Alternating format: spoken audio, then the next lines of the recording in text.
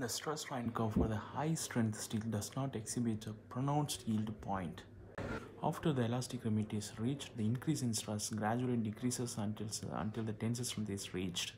For these steels, the nominal stress is defined as the stress that produces permanent strain of 0.2%.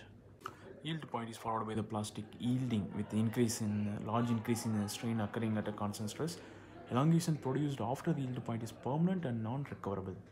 Steel with a yield point in excess of 65 kSa does not exhibit plastic yielding and may not be used in structures designed by plastic design methods. At the end of the plastic zone, stress again increases with strain because of strain hardening.